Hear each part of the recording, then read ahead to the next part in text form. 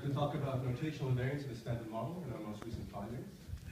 But because this is, though, an old field, one that is often new to many people who haven't discovered it before, I'd like to take a moment to go through a historical survey.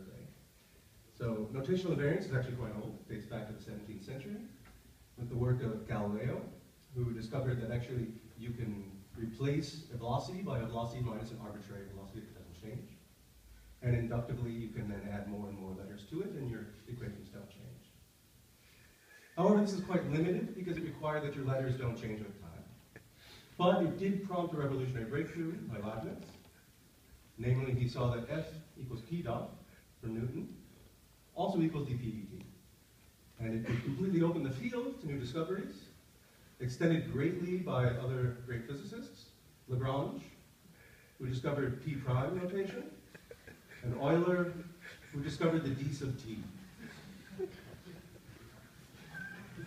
This development continued throughout the modern era. In the 19th century, we saw great progress in Clebsch-Morgan, who studied spherical harmonics, and saw rather surprisingly that C, J1, J2, J, M1, M2, M, etc. are all equal. But perhaps the most interesting discovery was the first discovery of left-right chiral symmetry. Namely that J1, M1, J2, M2, Jm is the same as Jm, J1, M1, J2. This, of course, continued into the 20th century in quantum physics. Many people contributed to the field, but I'd just like to highlight some of the discoveries from Dirac. He extended the great work of his predecessors and discovered a new d sub t, and improved upon the work of Grassmann with his bracket notation. Of course, the 20th century also saw a discovery of many particles, and this brought new discoveries in notational invariance, namely labeling invariance. So it was rather early discovered that the tau plus and the theta plus are the same, whether you call them tau plus and theta plus or you call them k plus. The Jm psi quickly discovered to be also the same as the Jm psi. The F and the d sub s, quite important for flavor physics these days, were also found to be equivalent. And the sigma and the F0400, sorry, the F0600, F0500, and many other discoveries, even up to the modern day. So, now I'd like to jump to an example. Let's look at a rather simple one, just scattering of E plus E minus into mu plus E minus near the Z0 resonance. So this is E plus E minus annihilating to a Z0, which then decays into mu plus E minus. And we'll make a small change to this notation by epsilon. Namely, we'll look at the propagators. So we have here on the left, propagator mz squared minus pz squared minus I epsilon. And on the right here, a small change of epsilon. Minus mz squared minus I epsilon. And we make a calculation of the spectrum given these differently notated propagators. So we've done that here numerically. You'll see here in the red thick band is given the propagator on the left, and the dashed blue line is the propagator on the right.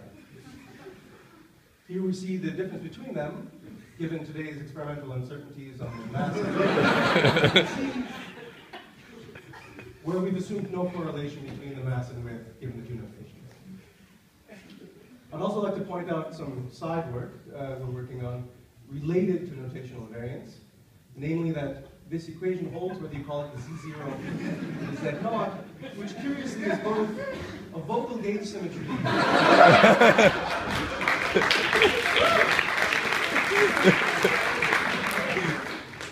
and a global symmetry.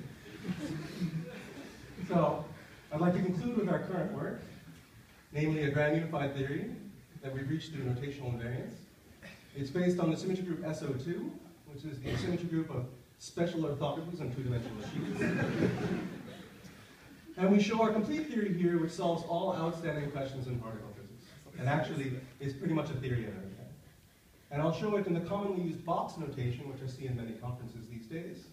So here we take the standard model.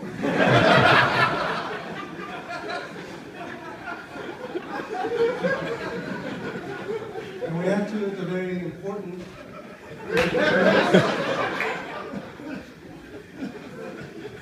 And of course the Venetian conjugate. And well, pretty much from there everything's obvious. So thank you for your attention.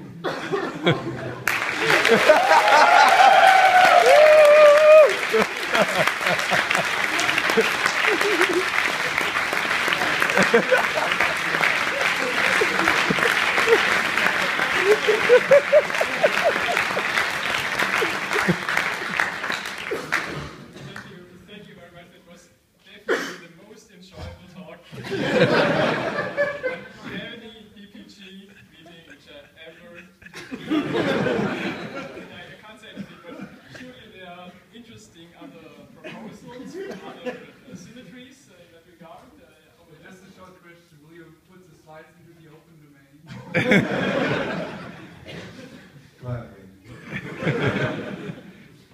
If you promise to spread the word by presenting it to your local university. Yes.